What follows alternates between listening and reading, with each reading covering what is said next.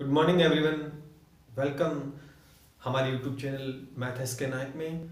और कोडिंग और डिकोडिंग अपना चल रहा था, तो वो टॉपिक कल वीडियो नहीं बना पाए, किसी की वजह से कोई काम था, तो उसको हम आज कंप्लीट करेंगे। कोडिंग और डिकोडिंग को समझा बेहतर तरीके से, कुछ टाइप्स उसके बच गए तो उसको पूरा आज कंप्लीट कर लेते हैं। और नेक्स्ट इसी में आज आपको एक और वीडियो मिलेगा जो मैथ से रिलेटेड होगा, तो मैथ्स हम इसके बाद पढ़ने वाले हैं, ठीक है। तो चलिए फिर कोडिंग और डिकोडिंग स्टार्ट करते हैं। क्वेश्चन पे चलेंगे सीधा डायरेक्ट, कोई रूल फॉलो तो है नहीं इनके अंदर, रूल फॉलो करें तो क्वेश्चन से ही समझेंगे। चलिए स्टार्ट करते हैं फिर। तो आपके सामने क्वेश्चन है इस टाइप से, आपको कोट भाषा के अंदर कुछ क्वेश्चंस मिलने वाले हैं जिनका अलग अलग शब्दों का अर्थ दिया होगा, कोई मीन्स नहीं है। जैसे कोट भाषा में इसको कोई हम पर्टिकुलर वर्ड नहीं बोल सकते हैं, इस तरह ही दी होगी पीन टू शक, जिसका मीन होता है रेड ब्यूटीफुल फ्लावर।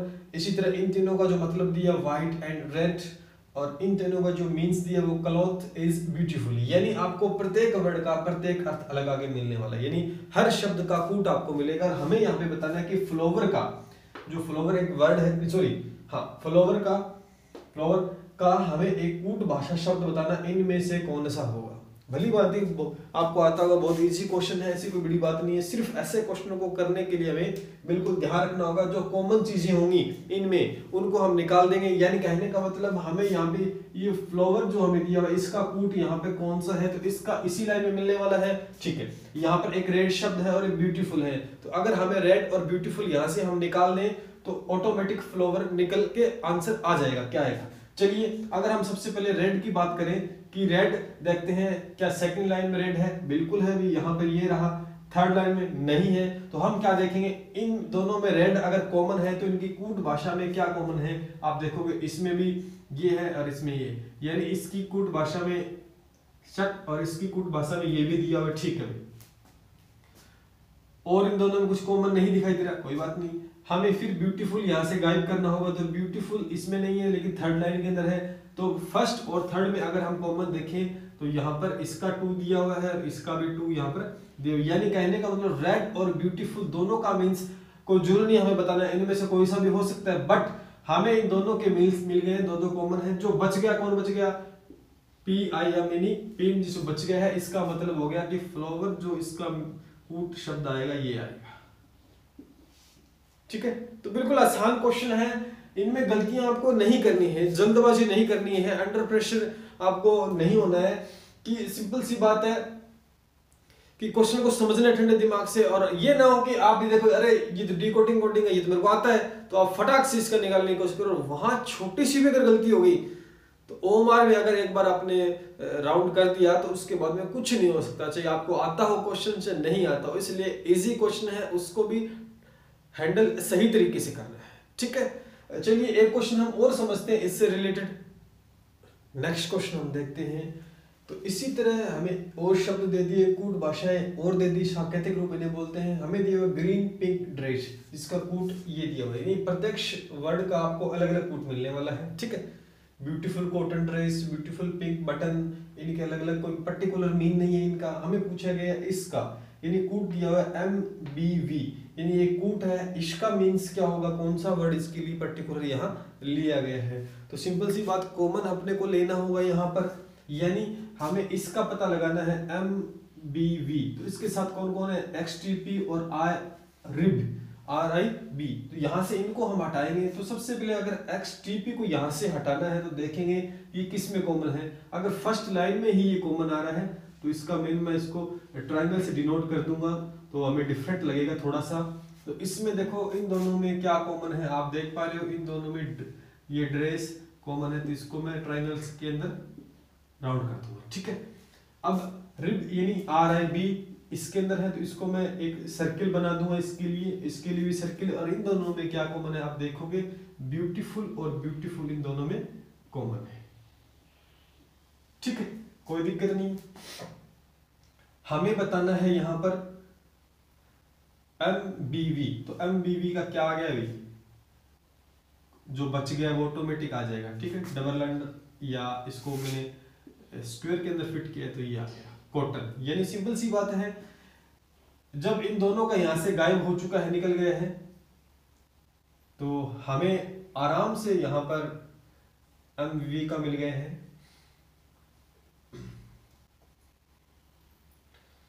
ठीक है, तो ये रहा आपके सामने, यानी इसका जो आंसर है वो क्या आ गया, कॉटन मीन्स MBV। ठीक है, तो इस तरह से आप इस तरह के क्वेश्चंस बिल्कुल अच्छे तरीके से कर सकते हो, बिल्कुल भी आपका गलत नहीं होगा आंसर, बशर्ते आपको थोड़ा सा ध्यान देना होगा। इसमें कोई याद करने वाली बात नहीं है, ना कोई रटने वाला मैटर है, सिर्फ दिमाग का खेल है, कौन किसकी जगह कॉमन है, क्या छांटना है अपने को, ये करना है। ठीक है, इसमें एक सरल सा एक टाइप और है कोडिंग और डिकोडिंग, उनके क्वेश्चंस हम और देख लेते हैं। बेसिकली वो क्वेश्चन पूछे तो नहीं जाते, बट हम देख लेते हैं, क्या पता पूछ लिया जाए तो हम कर पाए उसे भी। ठीक है, चलिए देखते हैं उसको भी। तो नेक्स्ट टाइप देखते हैं कोडिंग और डिकोडिंग का, यानी इस तरह का क्वेश्चन आपको मिलेगा तो एक दूसरे को रिप्रेजेंट करेगा। ठीक है, एक वर्ड दूसरे को रिप्रेजेंट करेगा, यानी जहां आसमानी को समुद्र से रिप्रेजेंट किया गया है और समुद्र को पानी से किया गया और पानी को हवा से किया गया और हवा को बादल से और बादल को नदी से। तो हमें इनमें से कोई सा भी प्रश्न पूछ सकता है, प्यास लगने पर क्या पिएंगे, ये प्रश्न पूछ लिया। अब आप देख, प्यास लगने पर हम पानी पीते हैं, क्या पीते हैं, पानी पीते हैं, लेकिन पानी को किससे डिनोट किया गया अभी, हवा से। इसका मतलब पानी क्या बन रहा है, हवा, तो इसका जो आंसर होगा वो क्या होगा, हवा। हमें पानी नहीं करना है, क्योंकि पानी को रिप्रेजेंट जो कर रहा है वर्ड वो है हवा। ठीक है, तो वही बात है। और इसमें अगर पूछ लिया आपको तो बारिश कहाँ से होती है, बारिश कहाँ से होती है, बादलों से होती है, यही है। तो बादल को क्या रिप्रेजेंट किया गया है, नदी, तो आपका ये भी प्रश्न हो जाता। अगर ये पूछते कि बारिश कहाँ से होगी, बादलों से बारिश होती है, तो आसमान यहाँ नहीं दिया गया है, तो वो भी हो सकता था, लेकिन ऐसा वर्ड नहीं देगा, तो मैंने तो बनाया इसमें से कि नदी हो गया। ठीक है, इस तरह से। और भी जैसे समुद्र का पूछ लिया या आसमान, या ये पूछ लिया आपसे कि आकाश का रंग कैसा होता है, आसमानी होता है बिल्कुल, बादल का रंग पर देखें तो लगभग जो परसेंटेज होता है वो आसमानी नीला कलर से बोलते हैं, तो उसका मतलब पूछेंगे तो समुद्र हो गया। क्यों, क्योंकि ये रिप्रेजेंट जो रंग है वो समुद्र से किया जा रहा है, तो इसका आंसर क्या होगा, समुद्र। तो इस तरह से एक शब्द दूसरे शब्द को रिप्रेजेंट करेगा। इसमें बिल्कुल इजी क्वेश्चन है, ऐसा क्वेश्चन पूछते तो नहीं है, बट बाई चांस आ जाए तो हमें करना होगा, बिल्कुल ये नहीं कि इजी है तो नहीं होगा। ठीक है, तो आप इसे कर पाएंगे, इसमें भी गलतियां ना करें। कई बार कोचिंग के अंदर स्टूडेंट से ये ऐसे प्रश्न भी अगर पूछ ले जाए तो ध्यान न देने की वजह से वो ये सोचते हैं बड़ा इजी है, तो जल्दबाजी में उत्तर कुछ ही बता देते हैं। जैसे पानी का पूछते तो ये बता देते कि पानी को समुद्र बोलिए, उल्टा मतलब ध्यान नहीं देते। बेसिकली यही बात है कि ध्यान आपको देना है, छोटी से छोटी चीज कवर करनी होगी। तो रीजनिंग का जो कोडिंग और डिकोडिंग का जो टॉपिक था ना, उसमें जितने भी टाइप्स मैंने बताए, वहां से क्वेश्चन किस टाइप से आएंगे।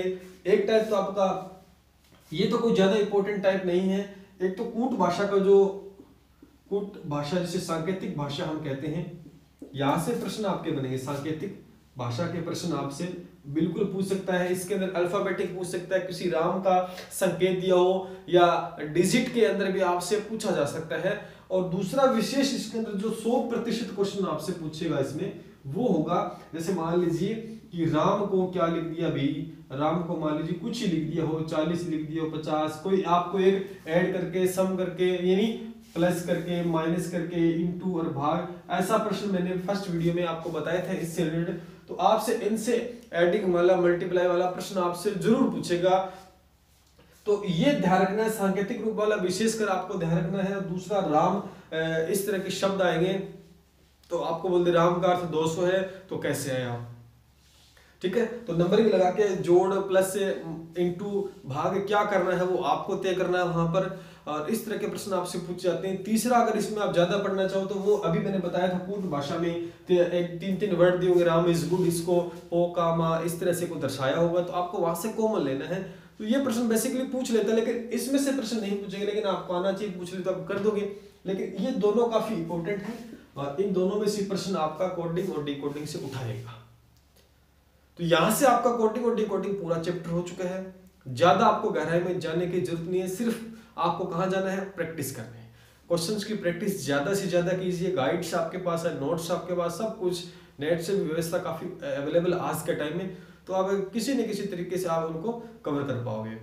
तो ये नहीं कि आपने 10 प्रश्न कर लिए और छोड़ दिया कि मेरे को 10 के 10 प्रश्न आ रहे हैं तो हम कोडिंग और डिकोडिंग हो। आपको प्रश्न इजी नहीं मिलेगा, वहां पर थोड़ा सा लेंथी मिलने वाला है, यानी उसकी कैलकुलेशन हार्ड हो सकती है या वो थोड़ा सा घुमा के पूछ सकता है। आपको अल्फाबेटिक अक्षर याद होने चाहिए, सीधी सी बात है, मैंने बताया था कोडिंग और डिकोडिंग का जो बेस होता है वो होता है अल्फाबेटिक के नंबर्स। अल्फाबेटिक खुद होता है, वो नंबर्स आपको याद होने चाहिए कि इस तरह आप याद करते हो, ये आप बेहतर तरीके से बता सकते हो।